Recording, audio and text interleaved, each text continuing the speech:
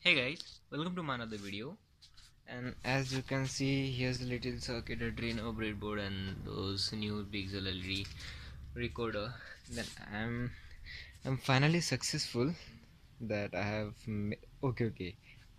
Just have a surprise.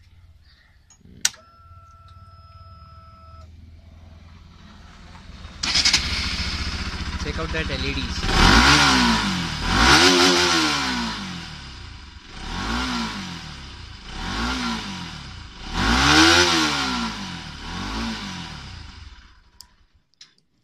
So I finally modified the code and took the RPM from the ignition coil, gave the 12 volt input to the Arduino, and yeah, I'm successful building this neon pixel with the RPM signal.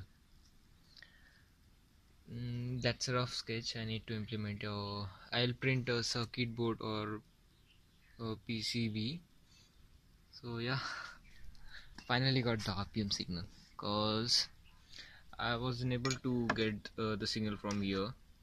As you can see, I have already down the tachometer, but I was unable to find that signal. So the last jugaad is this one, and yeah, I'm successful. I need to wrap this more and get the coil perfect, so that, and yeah, I also need to modify the code for the RPM. My RPM is set up to 1.5.